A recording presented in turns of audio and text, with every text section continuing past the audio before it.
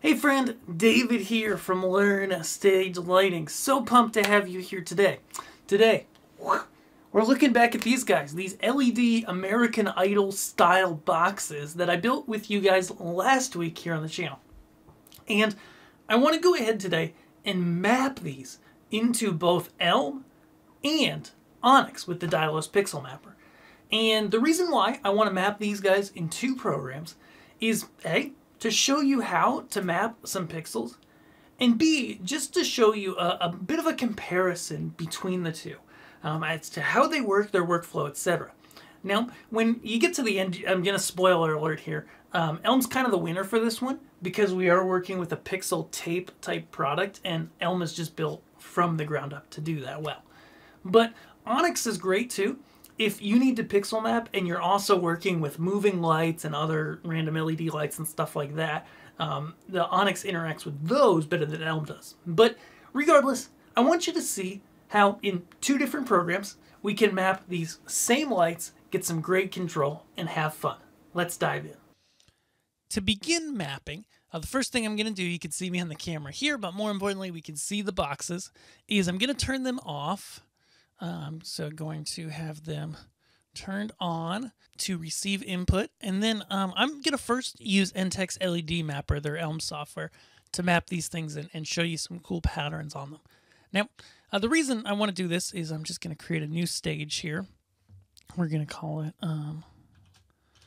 Idle Boxes. And so now we can start to add some LED strips. ELM is just such a great program. And so the very first thing I need to do is pause and count all my LEDs. Now, because I went with meters and I used meters to build this, that makes this easier. I mean, literally, it's the larger boxes are 10 pixels tall. They are 5 pixels wide because on this particular tape, the pixels are 3 LEDs each. So there's 10 pixels per meter. And then the smaller boxes are 5 and 2. So we're just going to go in here to ELM. And I really like ELM because it's so easy to get started. It's just, oh man, it's so easy. So we'll add our strips in. And we want to go ahead and choose a square. It's hip to be a square. Technically a rectangle, but that's okay. We'll do one strip. And then the total number of LEDs is going to be, let's see, 10, 20, 30 for the bigger boxes. They are RGB. They are squares. Now the wiring, we need to set the wiring order, which I believe we can do afterwards because it's a square. And then we're going to do SACN. Let's see. And we're going to start at universe 100. That's just how I have this particular pixel controller set up.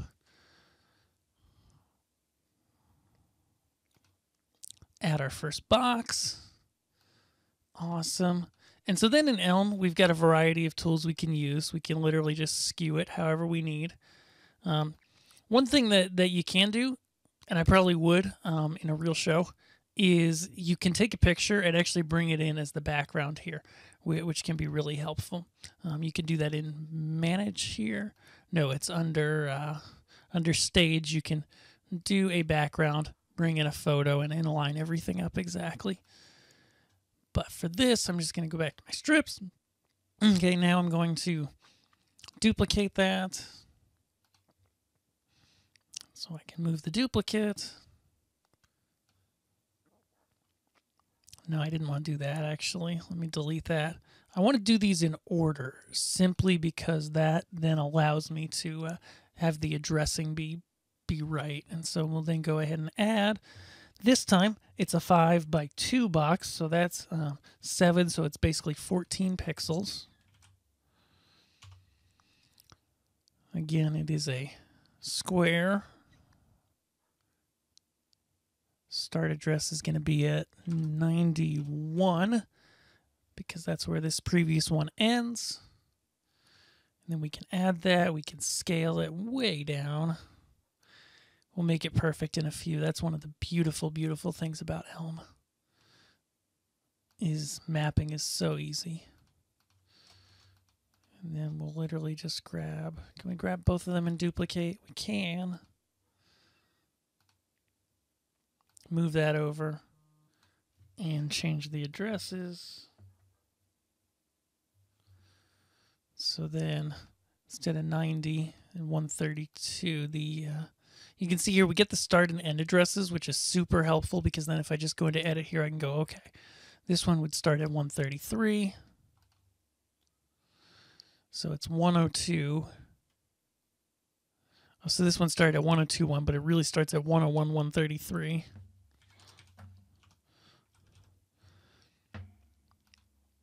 And then we can go ahead and do the same. Edit 101 and then 223. And so now we should be able to see, if we go to the testing tab, we can turn on a test pattern. And the first thing we can see is colors. Okay, are the colors right? Well, the colors are not right. So if I go red, green, blue, I see that these strips look like they're coming in at green, then blue, then red. Green, blue, red. So let me go ahead and actually fix that in my pixel controller itself, and I'll be right back. All right, so I got that settled. I also see here that I have an addressing issue because I forgot to change some of these universes.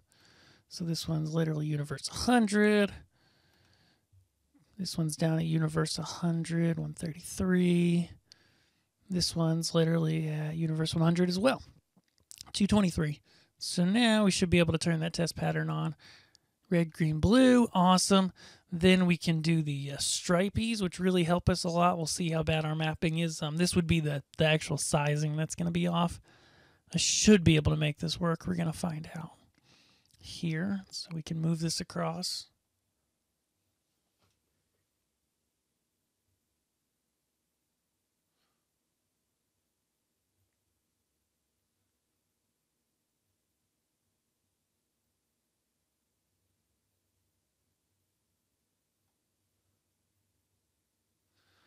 All in all, not perfect, but not bad. Let's check out our vertical. We can turn it to rainbow for fun.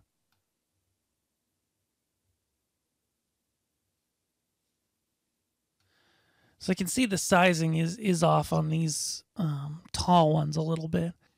Cool, and then we'll size this other one about the same. Again, we're not doing rocket surgery here, but I do want it to look nice.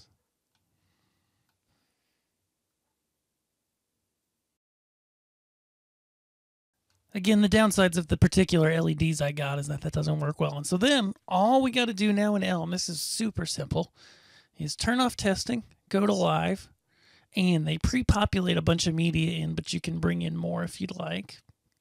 And we're able to select between our different media here and play it on our lights.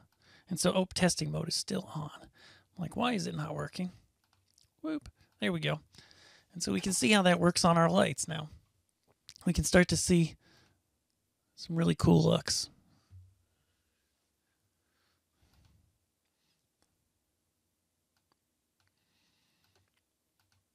Let's go find something multicolored. If I go to my media, go ahead and pull something in. Go ahead and effects. Yeah, like this one is absurd.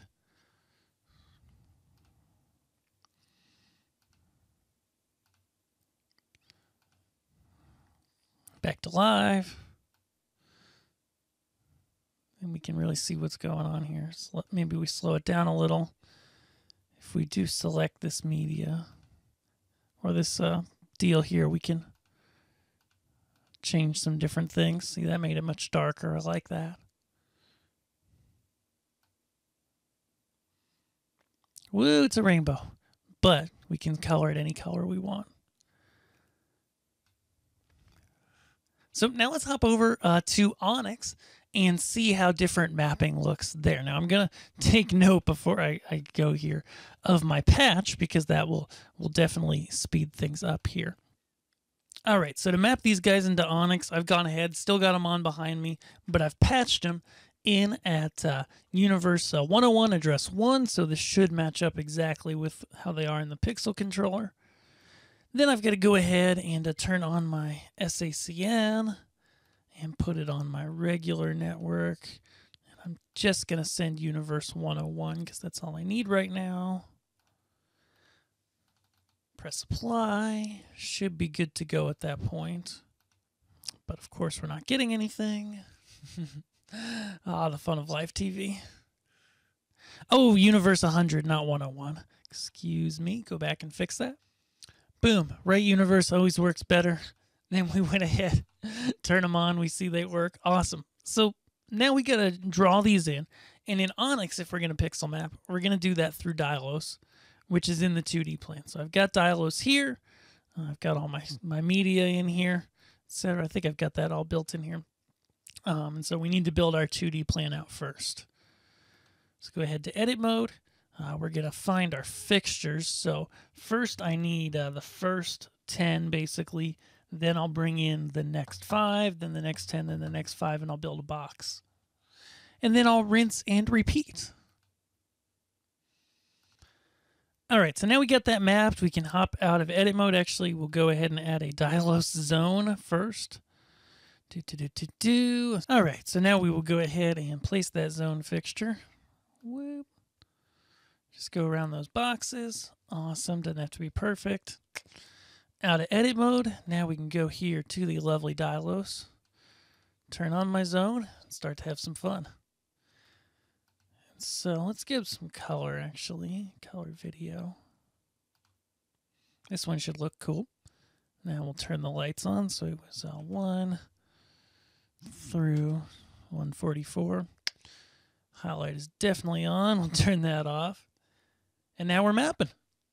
Boom. Obviously, that's just webcam video, so it's not the best looking thing ever, but let's go see if we bring these down. Yeah, that makes it a lot more clear for you. We can see the cool pixel mapping on these guys, and now we can start to have some fun. Now, a lot of people are probably going to ask me, you know, should I use ONYX? Should I use ELM, etc., especially after something like this. And truth be told, you know, the answer is not super clear. It really depends on what you need. ELM is fast to get set up, sure. We noticed that you can go, you know, super fast with it and really, you know, build things super quick. But if you're using an ONYX workflow already, Dialos is a really great choice too. Maybe I should do a video in the future, in fact, that goes into more of this, because I think it's not a simple question to answer, but it's one worth answering for sure. So if you like this, guys, be sure to subscribe, like this video, and check out the additional resources we have at Learn Stage Lighting Labs, including the full guide of how to build this project, lots of details in there, and how to use LEDs to make cool stuff like this. Awesome. We will see you in our next video. Thanks for watching.